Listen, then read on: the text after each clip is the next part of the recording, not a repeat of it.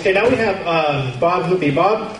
Bob helps set up and manages a program called the Technology Services Corps.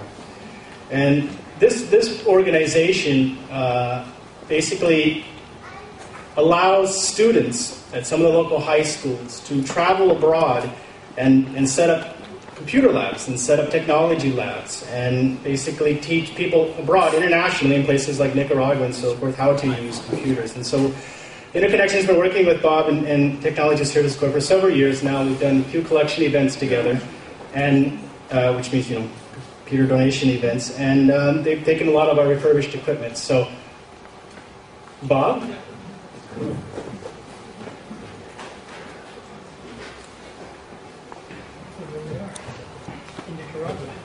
Well, thank you. I'm honored to be here.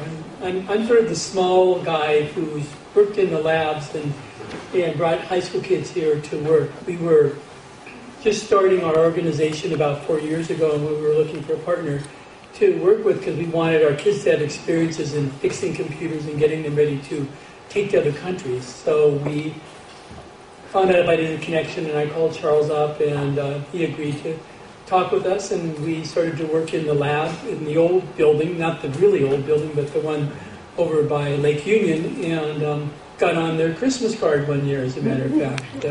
Very first year, we took computers out here to Guatemala and installed them. Charles talks about not being able to go and see what the fruits of his labor are. We get to do that. We've taken computers to Guatemala and built a computer lab in a little local school a little bit outside of Antigua. We've taken computers to India. We've taken computers this summer to Africa. I myself have traveled to Nicaragua twice with computers and built a computer lab 1 year, and then we went back the next year and we repaired it.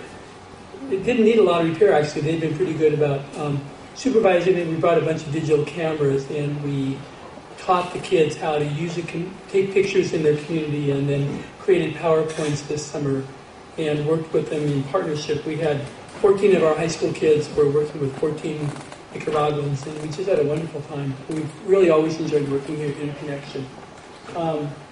This is a picture, actually, of a couple of kids working on their PowerPoint in Nicaragua with the computers a year before that we had built. So I really wanted to go back and see those computers in operation. It was very exciting. We're actually, right this very night, recruiting kids for 2 more trips that we're going to take this summer. We're going to be going to Costa Rica and in next July, and this February we're going back to India with one of our board members' daughters is over there right now organizing a trip.